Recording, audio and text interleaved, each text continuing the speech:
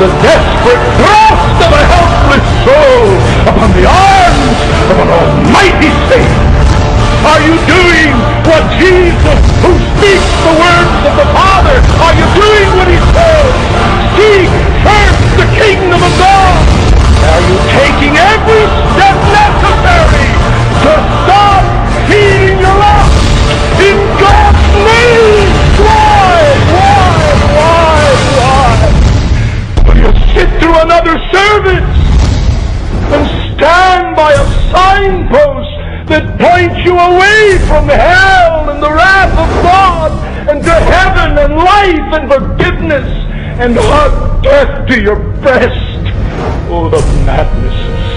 You are a vile, filthy, helpless, hell-deserving, wretched son or daughter of Adam. You know nothing of true repentance and therefore of true and saving faith. Or you just occasionally have a little whimper in the closet when your conscience gets so active you can't live with it. And you whimper and cry and ask God for a little help, and then you go right back with your hand and your eyeball firmly attached. Oh yes, once in a while you take a dull paring knife and scratch your hand, and occasionally you scratch around your eyeball, but you haven't begun to come off and come out. You better listen to the words of Jesus. Not everyone who says, Lord, Lord, shall enter, but he that does the will of my Father in heaven.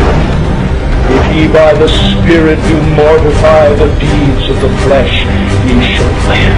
If you live after the flesh, you'll die. The cross does not give us a minor shift or two with regard to a few of our ethical and moral and religious values. The cross radically disrupts the very center and citadel of your life from self to Christ. And if the cross has not done that, you're not a Christian. My friend, face it.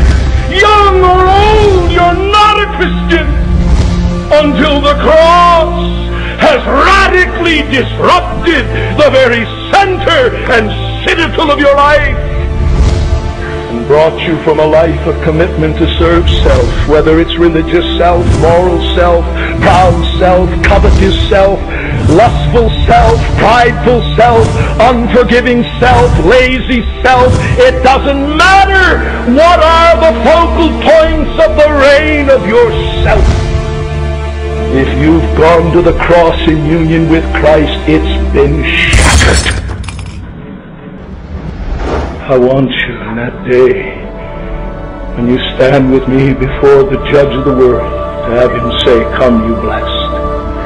Come you blessed. I don't want to look at you standing there saying, Lord, Lord, Lord, Lord, I named you in earth. I named you before the elders. I named you before the church. I named you in prayer meeting. I named you in witness. And Lord, now, Lord, Lord, did I not this? Did I not that? I don't want to hear him say, depart from me. I never knew you. You worker of iniquity.